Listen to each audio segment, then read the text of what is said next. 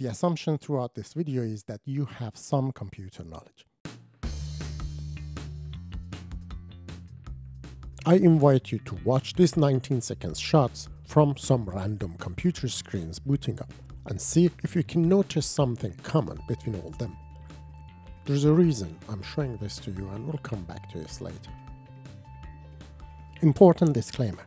This video is a technical guide on how the Red camera internal software prevents the camera's full functionality when you attach a SSD to the camera, even when the drive you attach to the camera are similar to those that are found inside Red Minimag enclosure. This remained a mystery to many for a long time. And at the end of the day, mysteries are to be solved. This video is for educational purposes only. The information in this video may enable you to use any SSD with your camera, but please understand that whatever you do with your newly gained knowledge is solely your responsibility, not mine.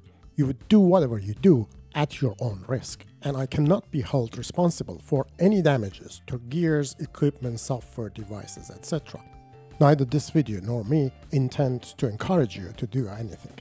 If in doubt, don't do it, or get a professional to do it for you, or get a professionally made one. I divide this video into two main parts, the adapter part and the SSD part. First, adapter. This is a full-size SATA connector. It is separated into two segments. The segment highlighted in blue contains power contacts. The other segment highlighted in green is the data segment. Let's set the power segment aside for a minute, so we can only have a look at the data segment. The data segment has 7 contacts. Only 2 pairs of those 7 contacts are data contacts, pins number 2 and 3 and pins number 5 and 6. That leaves us with 4 data wires. The other 3 are shared ground contacts. Now let's bring in the power section as well. We know that modern SSDs work with 3.3 volt. That leaves us with another power wire. So as you can see, we have 4 data wires, 1 ground wire and 1 power wire. That is 4 wires for data and 2 for power and ground. To be able to successfully run a SSD, we only need 6 wires so far. But what about mSATA? Let's take a look. For some reason, the designers of mSATA decided to retain the connector compatibility with Mini PCI Express connector. Therefore, mSATA connectors are identical to Mini PCIe connector. They look alike, but electronically function differently. To retain that compatibility, the designers of mSATA had to go with 26 pins on each side. That makes a whopping 52 contacts. How can we manage that? How far is it from the standard SATA? Let's take a look.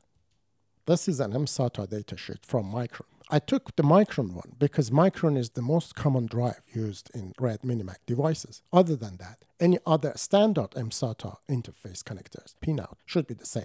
The datasheet gives us a table of 52 contacts. Some of these connectors are not connected. To simplify our table, let me take out those that are not connected.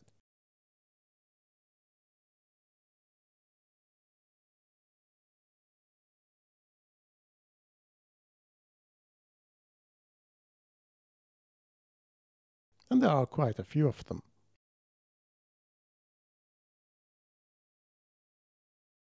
Most of them are already gone. We can now almost immediately recognize our 2 pair of data connectors, which are highlighted in yellow. Next up, let's identify all the shared grounds. I highlight them all in green.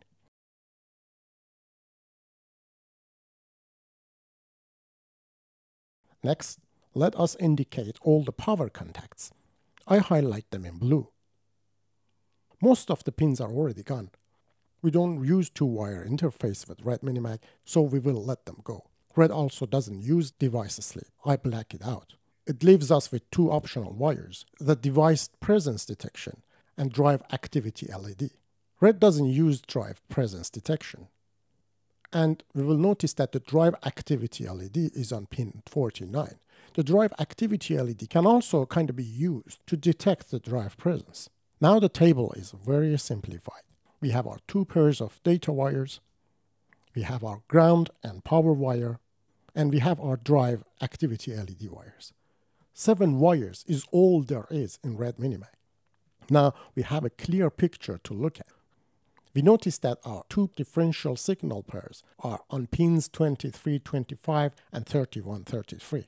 When you know what you are looking at, it is much easier to understand it and figure it out. This is the adapter. We can immediately recognize that 2 pair of data wires, that 4 wires, wire number 1, wire number 2, number 3, and number 4. 4 wires out so far. Let me flip the adapter on the other side. We can see where pin number 52 is. And from the datasheet, we know the drive activity LED was on pin 49. So if we go 3 positions back from 52, we will end up in 49. And this is the drive activity LED. Our wire number 5. Flipping the adapter back again, Red uses the entire top row for the shared ground, our wire number 6. And those highlighted in blue for power, that's wire number 7. So there you have it, 7 pieces of wire making pin-to-pin connection. An invention, this is as old as the hills. Second, the SSD part. I also divide the SSD part into 2 separate sections, with 2017 separating them from each other. Let's call them pre-2017 and post-2017, which is after Jinni.Tech. Those post-2017s are Red Minimac 480GB and Red Minimac 960GB. But those pre-2017 are Red Minimac 120GB, Red Minimac 240GB, Red Minimac 512GB, and Red Minimac 1TB. This video only concerns pre-2017 Red Minimacs. We know that all the SSDs in Red Minimac devices are running on stock SSD firmware provided by the SSD manufacturer available to the general public, and there's nothing special or customized about them. How the internal camera software prevents the camera's full functionality when you connect a similar SSD to the camera. In his latest post, Mr. Jared Land, president of Red Company, stated that we of course make our own firmware to write to the media, and the media has its own unique identifiers to accept the writing from the firmware. While I think no one could have done a better job with stitching nonsenses together like this, let's take a look to see what he is up to. mSATA is still a SATA drive and must comply with SATA interface standard and have to comply with ATA command set and protocol. ATA Handbook has almost everything you may need to understand the operation of any ATA device. One of the most critical things ATA protocol dictates is the device identification, known as Identified Device Data Log. And one of the most crucial components of that data log is the drive's capacity. Let's have a closer look at the identified device. ATA standard outlines the Identified Device Data Log is mandatory for ATA devices, meaning that every ATA device has to have their identification log, including those SSDs inside Red Minimac. So when Mr. Jared Land states our SSDs have their identification code, although they are not code and they are log, he is probably playing with the words. So later on, if asked, he can say, I was right, every ATA device must have identified device data log, so does ours. I'm fundamentally right. The thing is, as you can see, this is not exclusive to Red's SSD devices. The identified device log is mandatory by ATA. Going further down, we can see the structure of the identified data log. After the copy of identified device data, the topmost and most important data is the capacity that is being reported. The capacity is marked with key M, meaning that reporting correct capacity is mandatory for all devices. So when the device identifies itself and reports its correct capacity on its power-up sequence, the host should be programmed to go to a further extent to get this correct report and convert it into a false information to be displayed to the customers. This is not a natural behavior. It's like taking your car to a petrol station or gas station to fill it up with 52 liters of fuel. But the gas station owner goes to extent to change the reading on the pump so you get about 7% less fuel when you see the number on the pump that you wished for. And not only that, but also when you're not looking, the gas station owner sends someone underneath your car to change the gauges So when you get back into your car, you get a false reading from the instrument cluster of your car. So you've been led to believe that you got 7% more. And when you happen to catch the gas station owner, he just says, it's not a big deal because they have other bills to pay. Based on ATA protocol command set, the command to request the device to identify itself is EC. Once the EC command is issued, among others, one of the information that is being reported is the SSD's serial number set by the SSD manufacturer. We know that the drive has no customized or special firmware, and the drive identification is common and mandatory for all ATA devices. How the camera's internal software prevents the camera's full functionality when you attach a non-read SSD to it. Remember that 19 seconds shots of computer screens booting up? I want to play that again for you, but this time we will look at them slightly differently.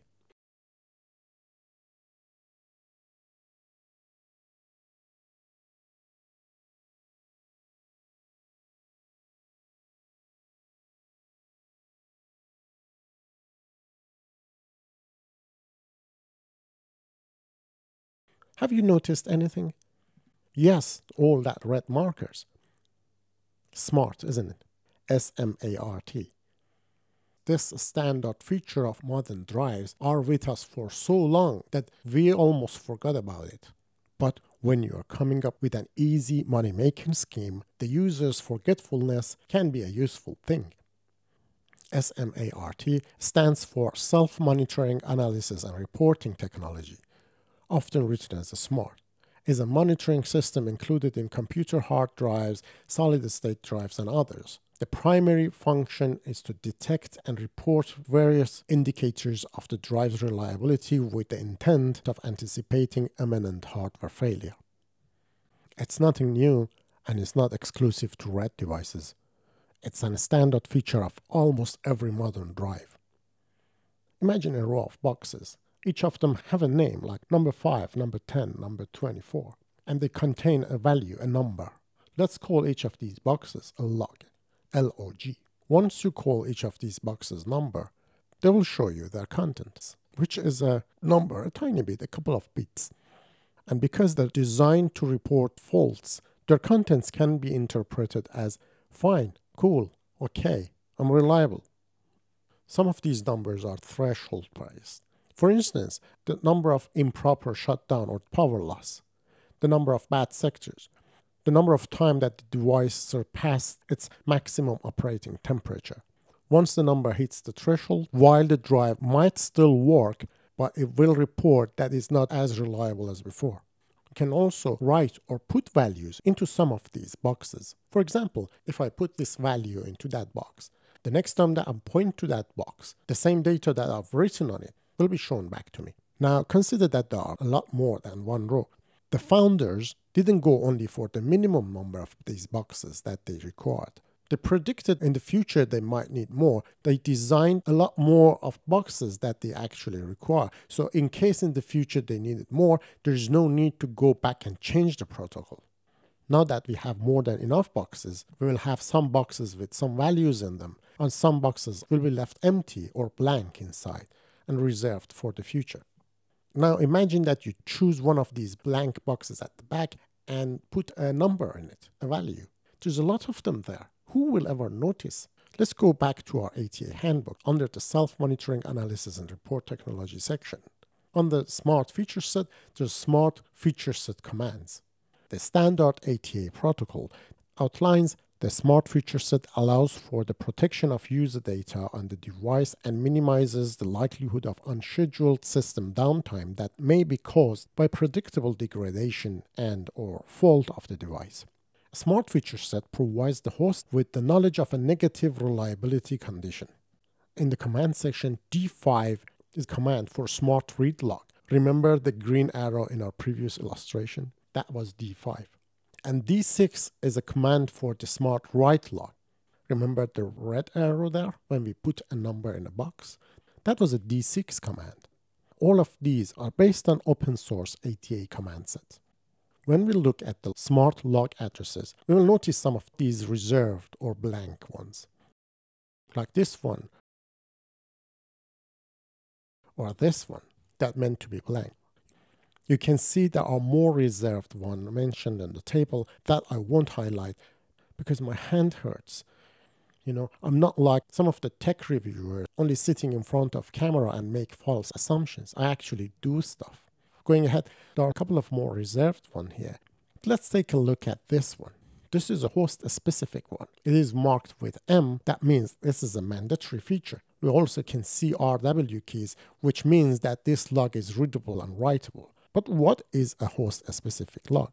The handbook says the host-specific logs are mandatory for 88 devices and shall each contain 16 log pages. The content of the host-specific logs shall be common to all log commands. For example, if the host places data in a host-specific log page using the smart write log command and issues a read log command to the same log page, then the host receives the same data that was originally stored by a smart write log command, meaning that it doesn't change and it doesn't go anywhere. Reformatting or changing the partition table doesn't affect this. Host-specific logs may be used by the host to store any data. If a host-specific log has never been written by the host, when read, the content of the log shall be zeros. We know people won't notice, we know it's a safe place, and we know we can read and write any data using standard smart read and log commands.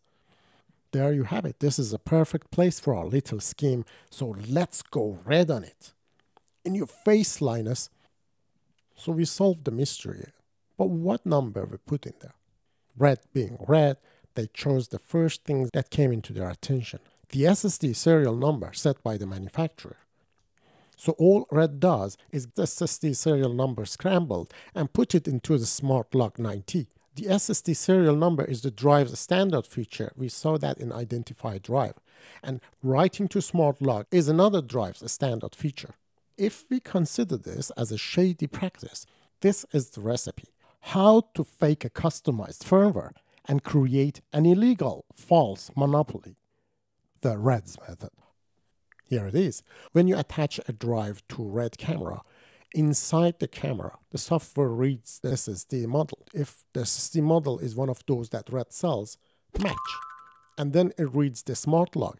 If the content of smart log unscrambled equals to the SSD's manufacturer serial number, the second match. And yes, the reading software allows the camera to function. It does not have anything to do with the SSD's quality or speed or firmware. Everything you heard about the SSD firmware was untrue. For example, like in 2013 when Mr. Land, during the announcement of Red Minimac devices, said, "We do have custom firmware because of the way we write to the cards." In 2016, he said, "For our media, we developed our own IP and firmware. The way we write to a card is very different than a normal SSD is programmed for." And in 2019, there was not much place left to hide. Mr. Land said, "We of course make our own firmware to write to the media. And media has its own unique identifiers to accept the writing from the firmware." And he carries on, "Custom firmware, and yes, I mean camera firmware, to write to the cards." So if the SSD or any drive needs something special to accept the writing, how can we upload our footage into our drives in our laptops and edit machines and other places? How can they accept the writing of the same file? To the drive, the file is a file. The drive has no recognition of what these zeros and ones are representing. They can be your college essay, they can be music, they can be your naked picture from your holiday, or your credit card statement right after that holiday. What is the media good for if it doesn't accept writing anyway? Let's don't be that worried. You are in safe hands. Mr. Phil Holland says his word, Mr. Jared Ward, is gospel regarding media. Well, gospel without miracles sounds a bit lame. So let me show you a tiny miracle to go down with the gospel. This is the first ever post about Jinni.Tech that made on Red Scarlet W group. I know this because I just created Jinni.Tech's Facebook page a very short while before this. This post timestamp is 6:12 a.m. GMT because I'm looking at it from England. This is 11:12 p.m. in California on 30th of July 2016. In about an hour later, at 34 minutes past midnight PST, this thread user Mr. Nathan created a new thread on Red user with its title Cheap Third-Party Red Minimac Replacement Jinni.Tech and says, I just stumbled across this one on Red Scholar W Facebook group. It reads, coming soon, affordable, fully compatible Red Macs, Jinni.Tech. And he gives some more detail. Only 28 minutes later, at 2 minutes past 1 a.m., Mr. Phil Holland states, as Jared mentioned earlier today via the online discussion on the Book of Face Facebook, this is a scam, while enticing, his word is gospel regarding media. Looking at the bottom of the page, all the times on this thread are GMT-7. That means if I want to convert this PST to GMT, I have to add 7 hours to that timestamp. In other words, it was 2 minutes past 8 a.m. GMT when Mr. Phil Holland for the first time stated that Mr. Land already mentioned earlier today via the online discussion on Facebook that this is a scam. Please bear with me. If it wasn't a little bit complicated, it wasn't much of a miracle, was it? Going back to the first ever Facebook discussion about Jinni.Tech and having our target time 2 minutes past 8 a.m. GMT, we'll take a closer look. This is Mr. Nathan. He's bringing back the information he has taken from Red user group. He says, heads up, according to Jared, this is a scam. And the source is not to another Facebook discussion. The link goes back to the same thread in which Mr. Phil Holland claimed that Jared called it a scam. Also come this user. He says, be careful, Jared has apparently called BS on this. Link to source is also going back to the same thread on Red user. And here comes the miracle itself. Mr. Jared Land first comment. He says, this is not legit, not certified, not endorsed, and will never be because it's bullshit. Even if this was real, there are too many inaccuracies and violations going on here to list. But I figure you all are smart enough to see through this. And here's Mr. Nathan, hearing it for the first time from Mr. Land, says, thanks for confirming firsthand, Jared. But Mr. Jared Land's Red's statement came out at 8:48 p.m. GMT.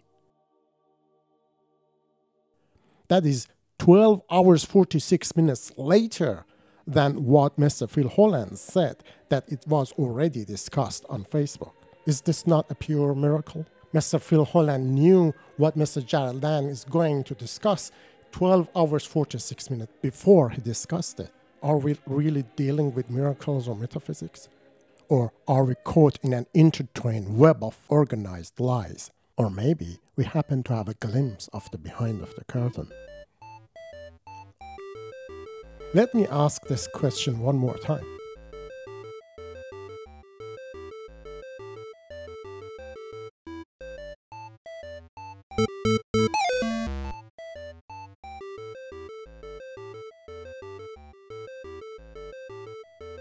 That's it.